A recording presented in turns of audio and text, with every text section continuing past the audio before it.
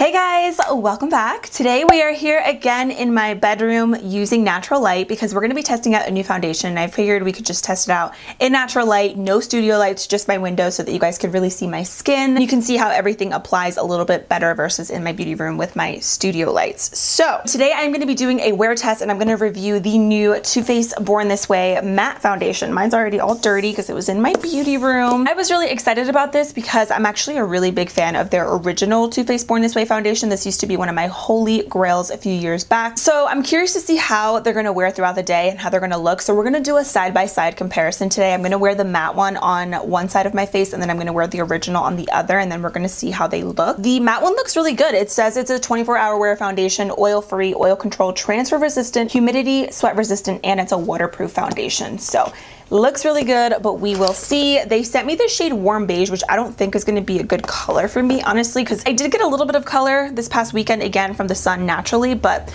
I'm not super tan, but we'll see. And then in the original, I have the shade Golden Beige, which I feel like is going to match me a little bit better, but we're gonna make it work. You guys already know. So if you are new to my channel and my first impression foundation videos, I do have combo skin. My T-zone is oily. The rest of my face is pretty normal to dry in the winter, but typically normal. And I also always like to leave my foundation shades in the description box. So if you like to use me as a shade reference, check down below. I hope you guys enjoy this video. Make sure you grab a snack and subscribe if you haven't already. Join the fam, join the fun. I upload 3 videos every single week. I'm gonna just jump right into it because you guys know I'm a chatterbox. So let's get started. I'm just gonna prime like I normally would, just to again give the foundation a fair shot. I'm going to use the Milani Fruit Fetish Dragon Fruit Scented Setting Spray. I'm going to use this before and after so I can prep and set my makeup. And then to prime, I'm just going to use my Haley's Beauty Refine Primer. I'm going to use this just because it's a good pore filling primer and I feel like it's good with any foundation because it's not going to alter the finish of my skin. So I'm going to just put this on my T-zone. That's where I have large pores, and then also right in between the brows.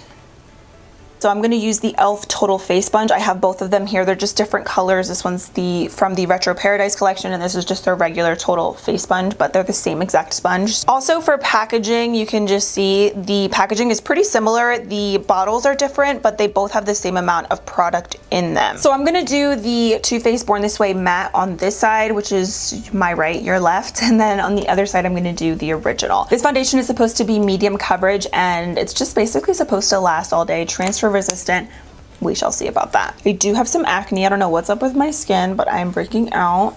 So I wanted to do this foundation on this side so we could see how it covers up. I know it's medium coverage, but still.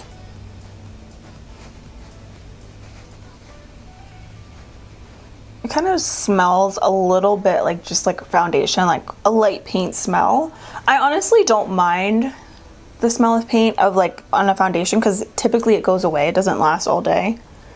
It's not too strong, but it has like a little bit of a scent to it. Oh, that blended in really quickly and really nicely. The finish is looking a little bit more of like a satin finish, which is pretty. I'm really gonna blend it into the hairline because I don't know if this color really is gonna be that great on me. I feel like it's like a smidge too dark. I'm not super tan. I got like a little bit of color this weekend, but it's definitely doable, and I feel like with concealer I could always make it work. So that is one layer. I think I'm gonna do like a half a pump. See how it builds up. It doesn't say that it's full coverage, it just says it's medium coverage. So I'm gonna do about that much more though, just to see how it does build up. Because like I said, I have these little stubborn blemishes. Like, go away. Like, why are you so rude? I'm just gonna pounce that in. Oh, that's pretty. It's not super full coverage, but it's definitely a really great medium coverage. It's very breathable, still feels lightweight on the skin, and I feel like it still looks like kind of like your skin, but way better. So it's not overly heavy or cakey, but it definitely did cover up, and you can see a huge difference between this versus this, which is new foundation. Now on the other side, we're gonna do same exact thing. So I'm gonna do one pump, which is what I did on this side, which is about that much. The colors are gonna be completely different because this one is lighter, but again, we are just gonna make it work. I feel like this one is starting to look a little bit darker on my skin now that it's like settling. And then again, I'm gonna use the e.l.f. Total Face Sponge, just a different color.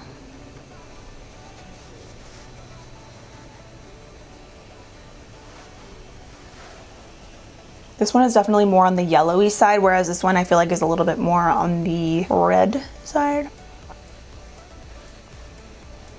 This is drying down also to more of like a satin matte finish. I can like feel it. The original Too Faced Born This Way I love because the finish is very natural. It feels good on the skin.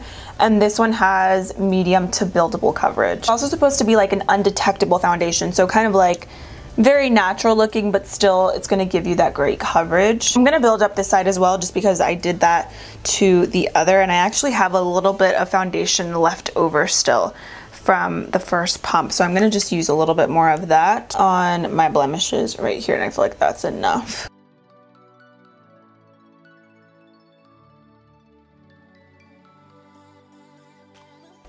Finish wise, I really like the original more. I feel like it's a little bit more, I don't want to say dewy, but it's more of a natural finish on the skin. It's very healthy looking, whereas I can definitely feel the matte foundation being matte on my skin, especially once it dries a little bit. It feels, I don't want to say tighter, but it definitely feels more matte on this side versus this side where I feel like I can kind of move my face a little bit more freely and it feels comfortable. I feel like the original also looks a little bit smoother. I don't know, maybe it's just me.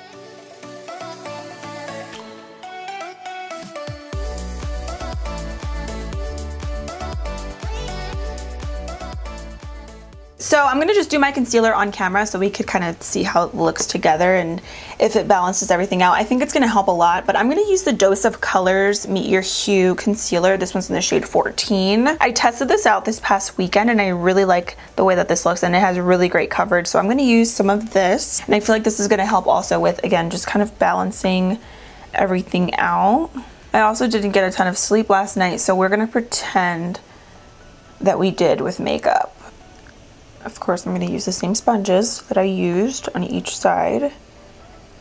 And obviously, if you don't like this much concealer, don't use this much concealer. If you don't like this much foundation, don't use this much foundation. Personal preference. I need to come out with an eyeshadow or something in the future that says personal preference in it, because it really is. I feel like that already looks so much better.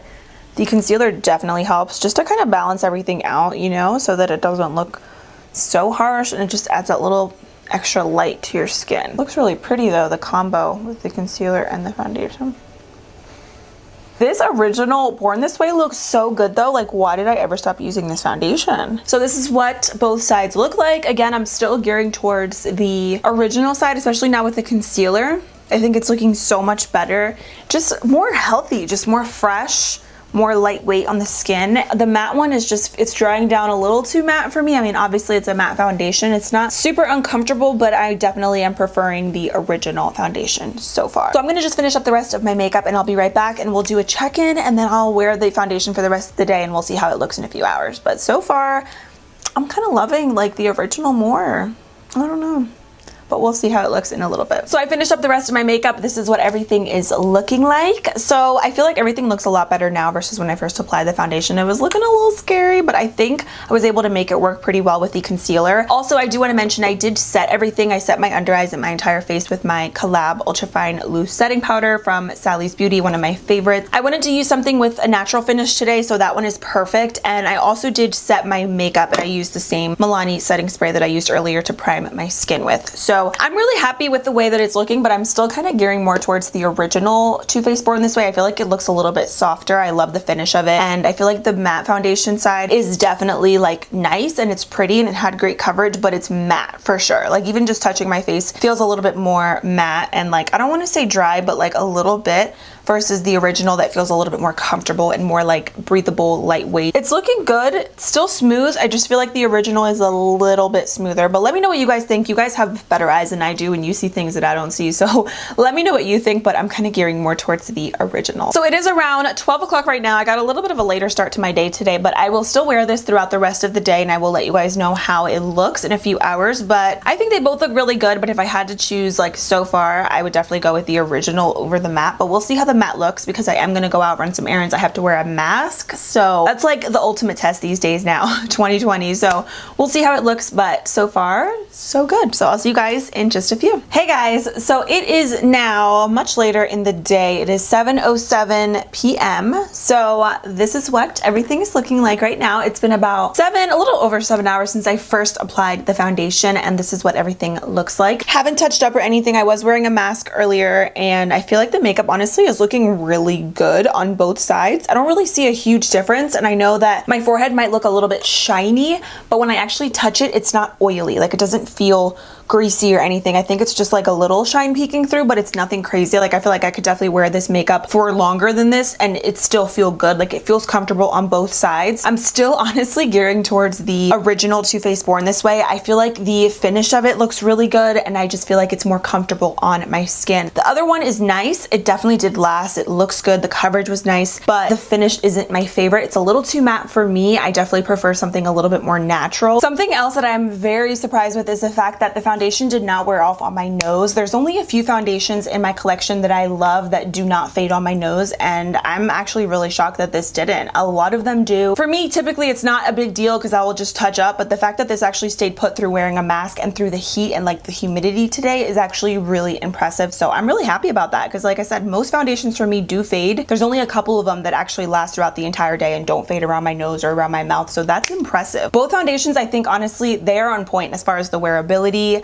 the coverage, and the way that they look on the skin. I think it just comes down to the type of finish that you're looking for. So obviously if you have oily skin, I would go with the matte version. I feel like it's a little too drying on my skin, but then again, I don't have super oily skin like I used to. My skin is definitely more normal. It's just really the main oil spot on my face is my forehead, but even like today, like it didn't really even get super oily in that area. So I feel like the matte version is going to be great for my oily skin. People out there, you guys will love this foundation. I feel like this foundation is heat proof and it is mask proof for sure. And if you're looking for something more natural but still with really great coverage, I would go with the original because I mean this wore really nicely. They both did on both sides, so I am impressed, you guys. Let me know your thoughts down below. I think it really just comes down to the finish that you're looking for, but I think both foundations, as far as wearability, coverage, shades, they're both really great. I'm excited to like use the Too Faced Born This Way foundation again. It used to be one of my favorites and I can see why, because it's really good. So double thumbs up. I'm impressed. I hope this video was helpful for any of you guys. Let me know if you have the original or if you have the matte. Do you plan on getting the matte? I would love to hear from you. Let me know your thoughts. I think it's gonna start downpouring now, so my natural light is just completely fading away at this point. So thank you guys so much for being here. I hope you enjoyed this. Don't forget to subscribe before you leave, and I will see you very soon in my next one.